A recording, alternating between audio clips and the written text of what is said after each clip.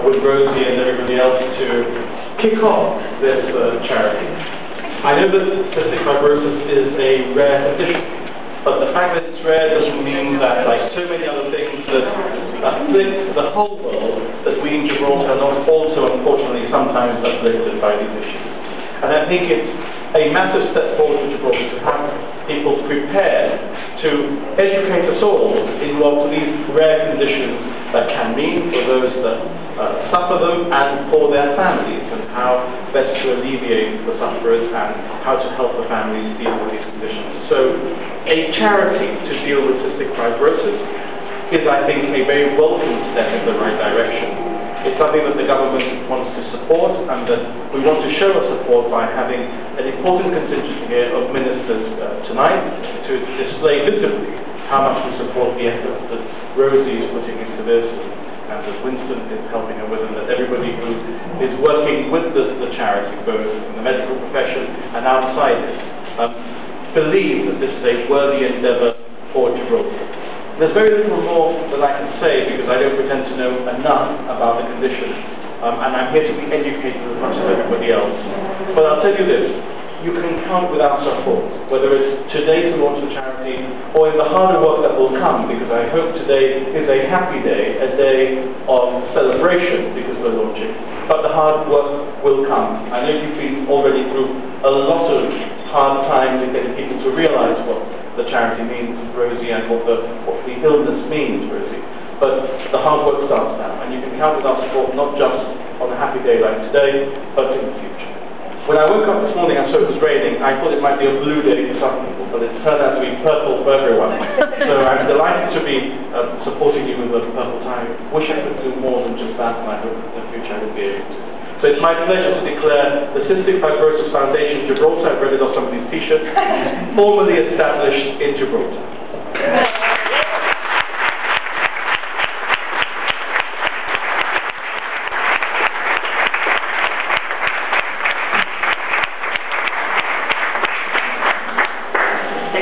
Thank you very much, Fabian. Thanks for all your support. So, as I said before, thank you all for making the effort to be here tonight. For those of you who don't know me, my name is Rosie Fernandez. I'm 21 years old and I have cystic fibrosis.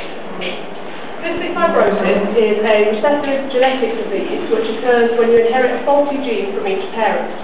Now, I'm not going to go deep into the genetic side of cystic fibrosis because I would just bore your socks off and we'd be here all night.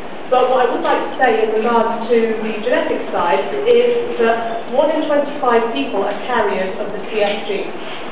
And what's a carrier, you may ask? Well, a carrier is a person who has not suffered from CF, but carries a faulty gene that causes cystic fibrosis. A carrier has no telltale signs that they are carriers, and the only way of determining if they are a carrier is by a screening test, which is a blood sample or a saliva swab. So, carriers can pass down the faulty gene throughout generations without it ever being noticed, until CF occurs. And as I said at the beginning, CF occurs when you inherit a faulty gene from each of your parents.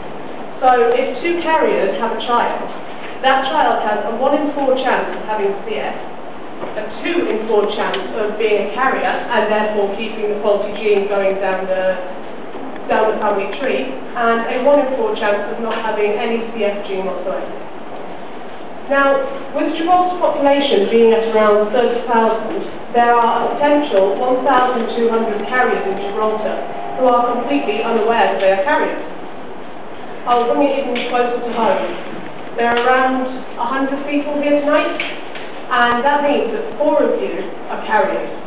And you may think, well, I've had children, and they're fine, therefore I'm not a carrier. But I'm afraid that's not the case. As you could have passed a faulty gene down to them, and they could now be carriers themselves. It's an infinite web of possibilities, really. You could never know until CF happens, as it happens in most cases. So, as I said, moving away from the genetic side of CF, I'd like to talk a little about the illness itself. CF makes your body produce thick, sticky mucus, mainly in your lungs and digestive system, which makes it hard to breathe and digest your food. Because the mucus is so sticky, bacteria clings onto it, and that's why we get such recurrent chest infections.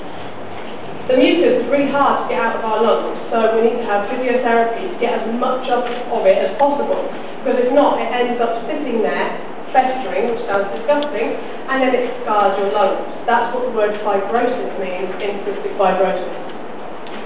And in the digestive system, the mucus clogs the ducts in the pancreas, which makes it hard for the body to digest food, leading to things such as malnutrition, premature osteoporosis, poor growth, and even delayed puberty. In later life, we can also suffer a thing called cystic fibrosis-related diabetes, which is a unique type of diabetes that combines both type 1 and type 2 diabetes, which is a unique one that only people with CF suffer from. Now, there is a general misconception that CF is a lung disease, but as you can see, it's so much more than that. It does affect most critically the lungs and the digestive system, but there are many other factors such as liver failure, heart failure, premature arthritis, which is usually caused from the adverse effects of steroids, which we take to control lung infections. Then there's hearing loss, sinus polyps, gallstones, infertility, pulmonary hypertension, and that's just to name some of the adverse effects. So, us CF sufferers take on average 60 tablets a day. That's 420 tablets a week, 1,800 tablets a month, and 21,840 tablets a year. And for me personally, each tablet is a piercing reminder that my body is held hostage to a condition for which there is no cure. And that's only the tablets. Then comes the 2-day sessions of physiotherapy, the nebulizers, the intravenous antibiotics, and yet I still find time to enjoy life. There is no cure for CF yet, and the average life expectancy is 35. Now, so many people have told me, oh, I could leave here tonight and get run over by a bus. So from hearing that example so many times, I actually decided to look up the statistics. And Google reckons that 1 in 10,000 people actually die from being run over by a bus. Whereas in harsh contrast, 1 in 2 people die from CF before the age of 35. And with CF, you aren't encouraged to physically be in contact with other CF sufferers due to the high risk of cross-infection. And being denied the chance to support and be supported by somebody who knows exactly what you're going through and understands your worries about not being able to have kids, your fear of not being there to raise your children if you can have them, and they understand why you live against the clock every single day. And that's why I'm grateful that we live in the era of computers and internet and social networks. I've met loads of people on the internet who have served as a great support and as inspiration. So I think it's a case of how you see your glass, half empty or half full. Now, I personally look at my glass half full and I will enjoy every single bit. So I first had the idea about starting the charity in February when I spent a lot of time in hospital in Seville suffering from a punctured lung. I felt so far away from home, and my husband had to live in a hotel next to the hospital. I had very limited family visits, and we were just so far away.